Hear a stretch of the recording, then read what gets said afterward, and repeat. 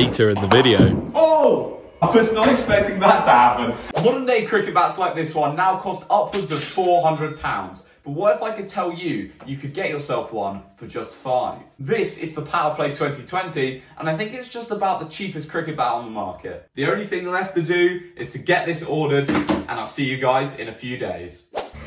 Yes, it's here. So it is a bit early to be recording, but it has now arrived, and I'm too impatient to wait. So here it is. It is actually way too thin. For comparison, let me get an actual bat. So this is an actual hardball bat, one that won't break when we use hardballs on it. And then this is what this bat looks like. I don't have much faith, but it's got a nice pickup because it's so incredibly light. And I can definitely see myself hitting a few with this.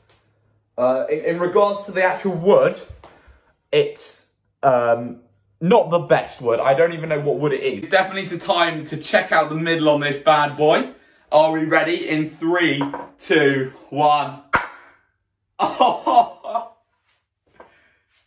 that is, oh, what was I expecting? I mean, that is just,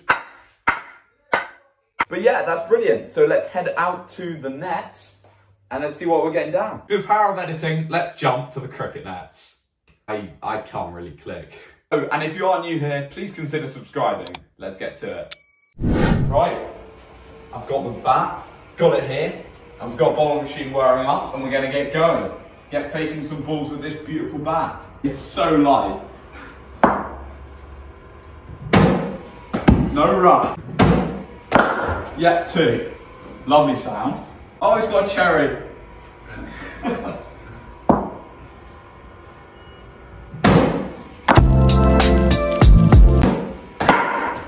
Oh, no run. It's holding up pretty well so far. No real dents. It's not bad. Got in.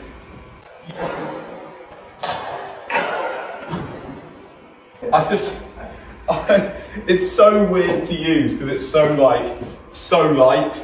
You're so quick on everything.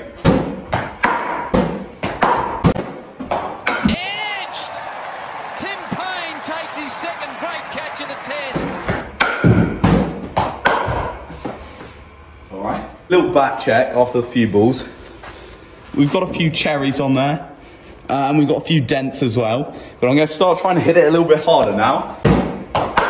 Oh, it's left a massive seam mark.